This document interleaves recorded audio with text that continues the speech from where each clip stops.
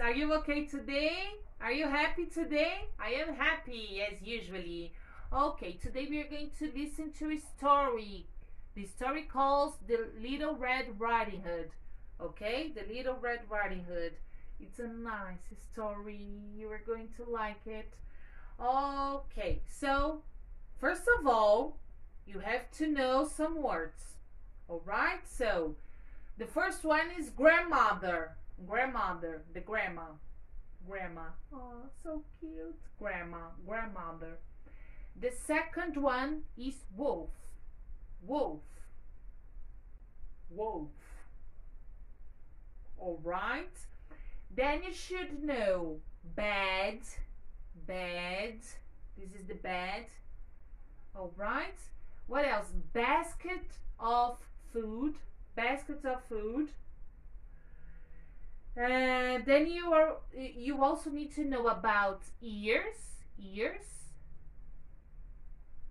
eyes, and teeth.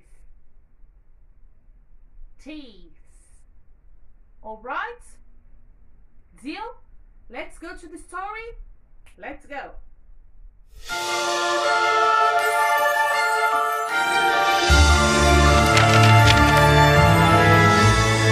This is the story of Little Red Riding Hood. Once upon a time, there was a little girl who lived in a village near a big forest. Her grandmother had made her a beautiful red cloak with a big red hood, which she wore every time she went outside.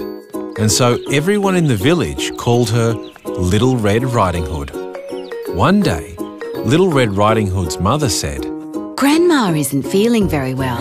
Will you take this basket of food through the forest to her cottage?" Yes, Mother. said Little Red Riding Hood. I sure would love to see Grandma. She put on her red cloak and she pulled up her red hood and she took the basket of food into the forest. Remember, Her mother called after her. don't talk to any strangers along the way. I won't. Little Red Riding Hood promised, and she skipped down the path and into the woods.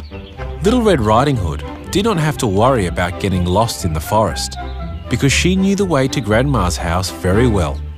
But along the way, she saw some beautiful wild flowers growing near the path. I bet Grandma would really love these. She said to herself, and she stopped to pick a few.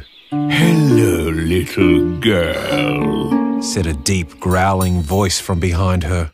Little Red Riding Hood was very startled. She spun around and saw a big bad wolf standing in the shadows between two trees. Hello. Said Little Red Riding Hood. She didn't know that the wolf was bad, and she had already forgotten her mother's words about talking to strangers. "Where are you going on this fine day?" asked the big bad wolf. I'm going to my grandma's cottage on the other side of the forest. Said Little Red Riding Hood. She isn't feeling very well, so I'm bringing her this basket of food and these flowers. "What a sweet girl you are," said the big bad wolf. He smiled and showed his mouthful of sharp teeth. The big bad wolf was quite hungry, and he was not interested in the basket of food. I had better be going. Said Little Red Riding Hood. Bye. And she skipped off down the path. The big bad wolf's stomach grumbled and growled with hunger, and suddenly he had an idea. As quick as he could, he ran through the forest all the way to Grandma's cottage. The sneaky wolf opened the door very quietly and found Grandma asleep in her bed. He picked up the old woman, opened his great big mouth, and he swallowed poor Grandma in one gulp. Then the big bad wolf climbed into the bed and pulled the blanket up to his chin. He put on Grandma's glasses and her nightcap, and he waited for the little girl to arrive with her flowers and basket of food. When Little Red Riding Hood arrived at the cottage, she opened the door quietly and found Grandma lying in bed. Hello, Grandma. She said. Mother told me you weren't feeling well, so I brought some food and some flowers. Do you like them? "What a sweet little girl you are," said the wolf in his fake grandma voice. "Come closer, my dear." Little Red Riding Hood took a step closer and she noticed that something looked a little different about Grandma. My, She said. what big eyes you have, Grandma. All the better to see you with, said the big bad wolf. Come closer, my dear. Little Red Riding Hood took another step closer to the bed. My, She said, what big ears you have, Grandma. All the better to hear you with. replied the wolf. Come closer, my dear. Little Red Riding Hood took one more step closer. My, what big teeth you have, Grandma. She said in surprise. All the better to eat you with. Growled the big bad wolf. He jumped out of the bed, and as he opened his great big mouth, Little Red Riding Hood shrieked and tried to run, but the hungry wolf grabbed her up and swallowed Little Red Riding Hood in just one gulp. Outside the cottage, a woodsman happened to be walking through the forest when he heard Little Red Riding Hood's shriek of surprise.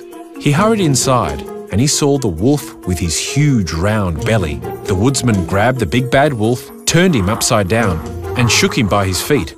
Little Red Riding Hood came tumbling out of the wolf's mouth and Grandma followed.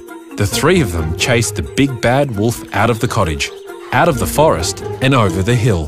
The big bad wolf ran for his life and was never seen again.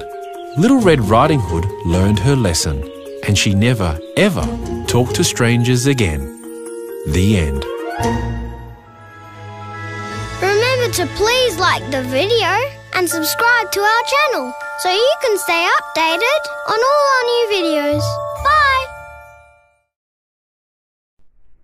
What a nice story! I liked it too much. Very nice. Wonderful. Thank you for coming, kids. Thank you. See you soon. Bye-bye.